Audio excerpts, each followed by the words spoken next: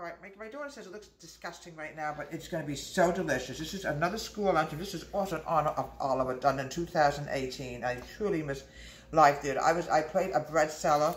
I was also Bill Sykes' victim. He scared the devil out of me. I had to scream and run off the stage. Here I am again. There's a bread seller. It's the same picture. We don't need this one. So anyway, today we're making meatloaf sandwiches. We have meatloaf yet. Don't ever waste your food on anything. You have leftovers, use it. It's wonderful. The kids all, I used to love when Mom made me a meatloaf sandwich. It was so delicious. A little dab of brown sugar on it will not hurt. A little bit. Now what we're going to do is we're going to stick this into the microwave. I want to heat it up for about 6 seconds, 6 minutes. Get it really hot. And now I'm going to serve a delicious, wonderful school lunch.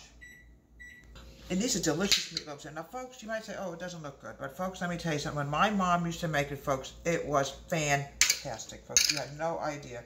And I used to go home for lunch when I was a little girl. But, of course, as we got older, we had lunch in school.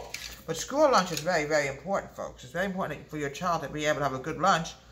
So he has energy so we could study in the afternoon, because the afternoon comes up. I remember my afternoon class with math, for example. And I'm not a math student. Keep this in mind. I don't know how I got through, but I can't do math, folks. I'm terrible with math. Put a little bit more on here. It smells delicious.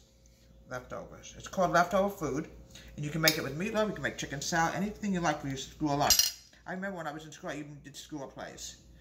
Okay. And it's always great served with a brownie. Homemade brownies.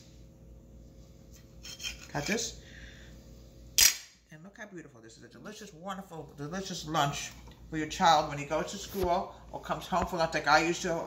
Mom always had something wonderful for me, and always a brownie for a side dish. From Deborah Wade's Home Country, have a great day. Please subscribe to and this is also in honor of Oliver, 2018. Deborah Wade's Home Country, have a great day. Please subscribe to my wonderful YouTube channel.